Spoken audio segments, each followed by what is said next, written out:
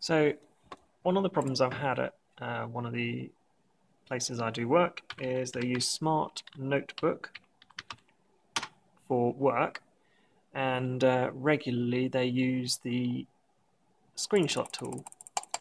And after upgrading the Smart Notebook drivers, the screenshot tool, as you can see there, is greyed out and can no longer be used. Smart were pretty, well, they were quite helpful on the phone, but didn't come up with the correct answer. They kept wanting to run cleanup tools and uninstall Smart and install things in different orders. But using Process Explorer, I found the problem. So the first obvious bit is, I've forgotten the name of the file. If you run notebook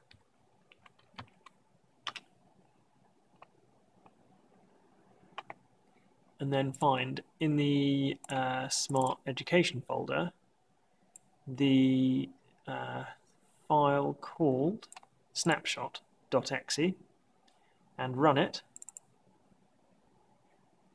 it actually works. So immediately I knew it wasn't like a .NET or other kind of software issue. Well, it is a software issue, but it's not corruption, which was what they were claiming, because the software works, but it's just the button in Smart Notebook is missing. So anyway, eventually using Process Explorer and working out, I worked out if you right-clicked on snapshot.exe, copied it, went into the Smart Product Drivers folder and pasted it. And let's try Smart Notebook again.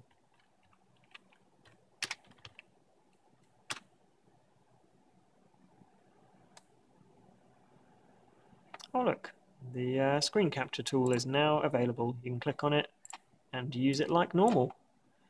So there we go. I presume something about updating the newer drivers changes the location that Smart Notebook looks for this file, and it's just an incompatibility that apparently Smart Tech have never picked up on, but I'm glad I've found that out, because that will make a lot of happy teachers. I hope this has helped you if you in the obscure chance that you're running Smart Notebook 11.4 with the 12.2 drivers.